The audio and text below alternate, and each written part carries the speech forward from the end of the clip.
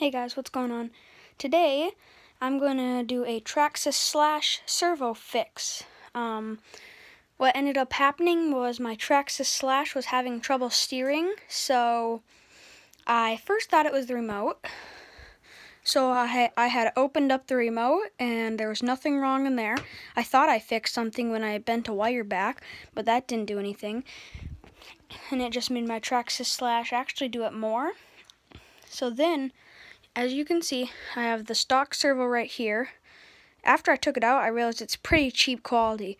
It's a super expensive servo, and it's really cheap quality. It's plastic gears, and it's really cheap, and it's not that powerful.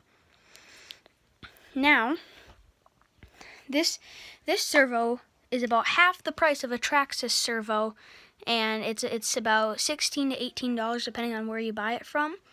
And it's a 20 kilogram servo, and it has plenty of power to move this thing. I just did this fix today, and I took it out for a run, and it works perfectly. And now there's no more steering trouble. It won't, like before, I would steer, and then all of a sudden it would lock up, and I couldn't steer. I would steer, and it wouldn't do anything, and I had to force it back, and then finally I'd have steering again. Now, haven't had any steering trouble at all. So this thing, I fixed it. This is obviously a cheap servo. If I could show you a weight comparison, this one's a lot heavier, and it's metal gears.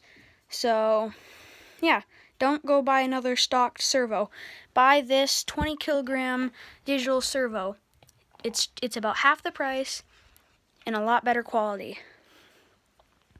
And don't forget to subscribe and leave a like, and see you in the next video. Bye!